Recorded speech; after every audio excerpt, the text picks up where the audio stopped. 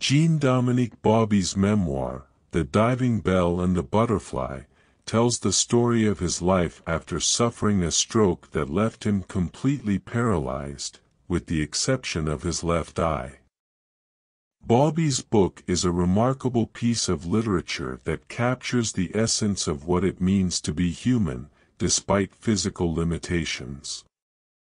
Through his words, Bauby reminds us that even when we are unable to move or speak, we still have the ability to think, feel, and imagine. Bauby begins his book by describing his condition, which he calls locked-in syndrome. He explains how he is able to communicate with the world through a system of blinking his left eye, which allows him to select letters on a special board. This method of communication is slow and tedious, but it allows him to express himself and maintain his connection to the outside world.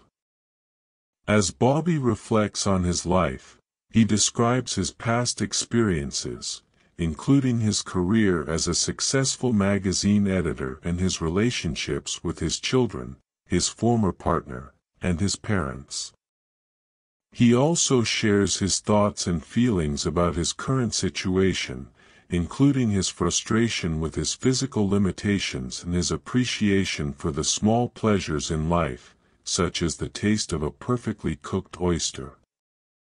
Despite his circumstances, Bauby's writing is full of humor, wit, and insight.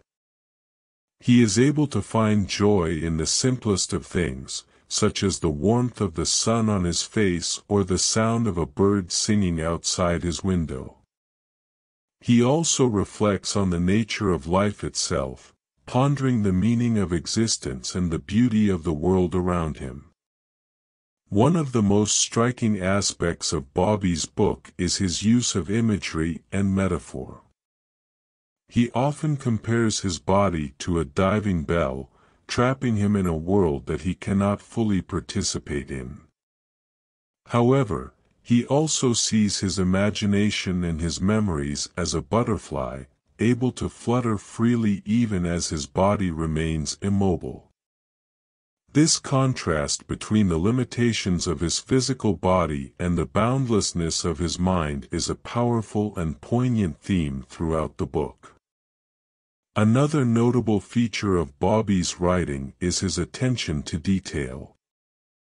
He describes his surroundings and his experiences with vividness and precision, creating a rich and immersive world for the reader.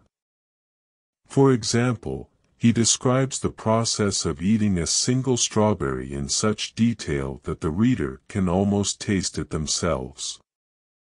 By taking pleasure in the small things of life, one does not give in to sadness or boredom. In the strawberry, I taste infinitude. Here are all the fires of summer, and all the winter's frost. I have to get used to the length of the voyage. This morning I took nearly an hour over a strawberry. Bauby's writing is not only beautiful and engaging, but it is also a testament to the resilience of the human spirit. Despite his physical limitations, he refuses to give up on life or to despair over his situation. He finds meaning and purpose in his writing, using his words to connect with others and to share his unique perspective on the world. In conclusion, The Diving Bell and the Butterfly is a remarkable work of literature that explores the depths of human experience. Through his vivid imagery, attention to detail, and powerful storytelling, Jean-Dominique Bauby creates a portrait of life that is both poignant and inspiring. His words remind us of the beauty and value of every moment, and the power of the human spirit to overcome even the most daunting of challenges.